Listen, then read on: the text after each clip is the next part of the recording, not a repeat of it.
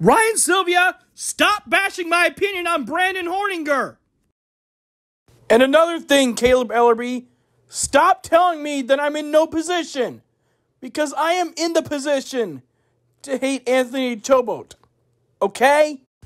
You really need to stop bringing up the past. This is just ridiculous. No, I will not hate Brandon Horninger. And I can keep making angry message videos as long as I want to. Shut up, Caleb Ellerby. This is none of your damn business. Stop lying to me, Ryan Sylvia.